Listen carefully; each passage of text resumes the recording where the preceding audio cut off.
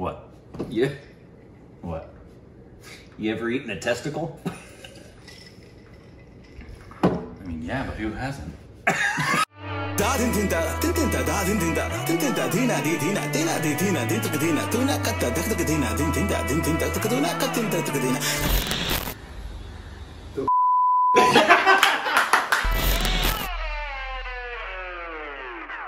Hey, welcome back to our Stupid Reaction Students. I'm Corbin. I wasn't expecting that answer. I'm Rick. And you can follow us on It's Instagram. Look it up! Juicy content. They go to the Patreon, follow us on Twitter, account, bell button, the Gate Squad. Bang! Follow us on Bang! our personal YouTube channels. Links in the description. Juicy content can get out of control sometimes, and you got. It's so juicy. Gotta what? Gotta slap it. You gotta slap it? You gotta slap that. What? So really, like, goat, What? camel. What are you talking about? Have you ever eaten a testicle? No. Yeah, me neither. Okay. Wait a minute. Wait. Hold that thought. I would never. Just like I would never eat tongue. Oh, I would. I've had tongue. But no. Anyways, that's nothing to do. We're doing a video. It's called Top. I've actually eaten a deer testicle. What was his name? Anyway. Top 9 destinations in Western Ghats. Ghats. Yeah, the Western Ghats. Where is that? In the West. Hill stations in the Western Ghats. I don't know where that is. I'm assuming it's in the hills. In the West. Yeah. I honestly, I would be just completely guessing. I'm assuming somewhere in the...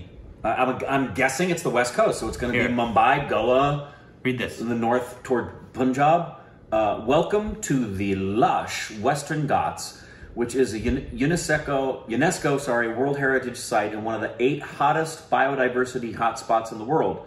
Spread over 1,600 kilometers in western India, the Western Ghats rise from north of Mumbai to the tip of Tamil Nadu. There you go. So it goes from Mumbai to down. To the tip of Tamil Nadu, yeah. So there. So Goa? Yeah, I guess so. Because Goa would be... Goa is south of Mumbai. South of Mumbai. Yeah. Unless I'm an idiot. Here we go. Welcome to the lush Western Ghats, Thanks. which is a UNESCO World Heritage Site and one of the 8 hottest biodiversity hotspots in the world. I want to go there. Spread over 1,600 kilometers in western India, the Western Ghats rise from north of Mumbai to the tip of Tamil Nadu. Malayalam is in there too. One of the top hill stations in South India, Kodaikanal is known for its scenic beauty. Set amidst dense forests and enchanting waterfalls in the Dindigul district of Tamil Nadu, it surrounds the beautiful Kodaikanal Lake. That's beautiful. Visit the vibrant gardens of Bryant's Park, the massive pillar rocks, and the many picturesque churches in the city. That's gorgeous. Kunur. Straight up. Just 20 kilometers from its more illustrious and popular neighbor, Ooty, Kunur is nestled amidst the magnificent Nilgiri Hills. It is blissfully non-commercialized and tourists usually visit it from Ooty as a day trip. Apart from soulful wandering amidst the vast tea estates, there are plenty of other places to see in this quaint hill station. Ooty.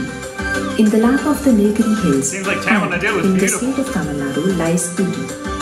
Also known as Udhagamandalam, this hill station is famous for the heritage toy train that runs to the nearby smaller hill station of Kunur. Travelers can also enjoy the botanical gardens, Dota Betta, Avalanche Lake, Paikara Lake, the surrounding Nilgiri Hills and St. Stephen's Cathedral. Mahabaleshwar. Whether it is forest or beaches, waterfalls or green hills, lakes or caves, Mahabaleshwar has it all. Located in the mountain range of the Western Ghats, Mahabaleshwar is home to numerous evergreen forests in India. Some of the must-visit spots here are Lingmala Waterfall, Elephant's Head Point, Arthur's Seat, Vena Lake, Mahabaleshwar Hill Station, Connaught Peak, and Catholic Church.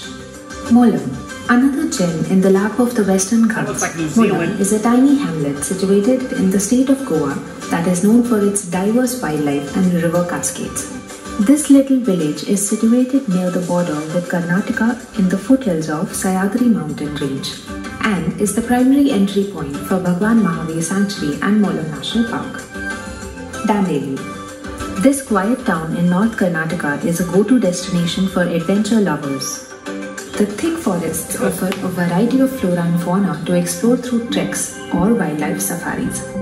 However, This is the what they most need to popular show activity here of is wild India in like rafting. movies. Hurtle down 12 kilometers This of is the not Russian what you Kali think about River when to you think get your about heart India. racing and an adrenaline fix that lasts for days. Looks like Canada.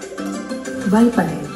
Nestled in the Annamalai Wow, Hills, the Tamil Nadu is jaw-dropping beautiful. landscapes of Valparai make it a popular weekend destination from Chennai. You can take a safari through the Annamalai Tiger Reserve or explore some of the many waterfalls nearby. Also be sure to check out the many tea plantations in and around the town. Munnar. Munnar is a town and hill station located in the Idukki district, Kerala.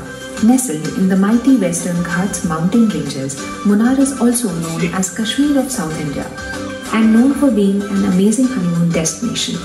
Tea plantations, forests, wildlife, valleys and mountains make Munnar an attractive scenic beauty. Coorg. It is one of the most popular hill stations in the state Karnataka. Coorg is also known as the Scotland of southern India. It is famous for its abundant greenery, hilly slopes covered in coffee plantations, wildlife and water. Nagarhole National Park, Rajaseed, Abbey Falls, Nisargdhama Iropu Falls, Madikeri Nature Fort gasm. are just some of the destinations that are worth the visit. Don't forget to like this video and do tell us in the comments. So it looks like our next trip to India is going to be quite beautiful. Oh man, that was gorgeous. That is not, and obviously we know now that obviously India is not just what it's shown in, like, you know, Slumdog Millionaire. Or just, because I think the main thing people think about, obviously you got the what is that? The Taj Mahal. Taj Mahal, thank you. Taj Mahal, slums, and then desert, I think. Those are probably the three main things that people will think about, and people, lots and lots of people. Probably the three main things. And third world country. Yeah. They'll throw that in there. You'll never see people that aren't familiar with India already saying how green it is and how diverse the nature is all over the. You'll never get a person who's not familiar already to realize that. When people talk about the most beautiful places in the world, at least in my aegis of influence and here in the United States, when they talk about, oh, I want to go to, when, you know, the destinations of beauty, obviously Hawaii, right there. Then they talk about New Zealand, and then they talk about Ireland and Scotland. And then they talk about, we're going to go to the Caribbean. We're going to go to Tahiti. Never is India part of the equation. The only time it's an equation is if they're like spiritual. They're going like, on a spiritual quest. I'm going on a spiritual quest. I'm going to go on a spiritual quest. I'm going to go up to the Himalayas and I'm going to become like a monk. They get into that stereotype. You know, that's one of the most, again, one of the most beautiful places in the world. Most of those places, it seemed like we're in Tamil Nadu, which seems gorgeous. Yeah, our next trip we're planning on, well, we have no plan right now because we're not allowed out of the United States. Because, you know, we're infected here. But the, start in Mumbai probably again.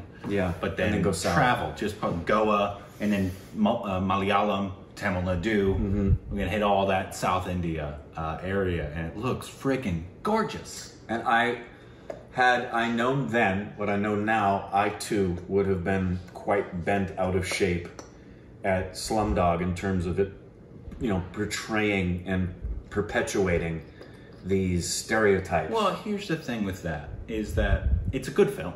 I don't think any Indian denies that it's actually it's a well-made movie. And it's not the fact that it portrayed the slums, because there are slums, as everybody knows. There are slums in India, massive slums in Mumbai. We flew over them. But the fact that that was the first big movie that people saw of India. Well, and I can't think of any other films in America that depict India in any other way yet. Yeah. Like you said, where are the movies that are showing these parts of India? Extraction, where it was it had like this yellow overtone. Which makes it look like a desert, which is why a lot of people think, oh, it's very deserty. I'm telling you, most people in America, when they think about India, they think that, and they don't differentiate it. They think it's near Kuwait and Saudi Arabia. That's what they think, and that's no different. That's the culture. It's just That was gorgeous. So I can't wait beautiful. till we can actually start planning our next trip, because that will be fun. But you know, I don't know when that will be. And the day we can see a film that people are watching in the U.S. that depict these aspects of India, it's going to be a beautiful, wonderful time, man.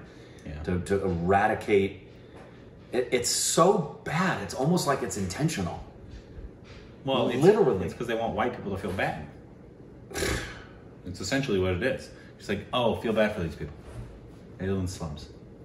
You can't feel bad for them if they live just like you do in a normal house. Yeah.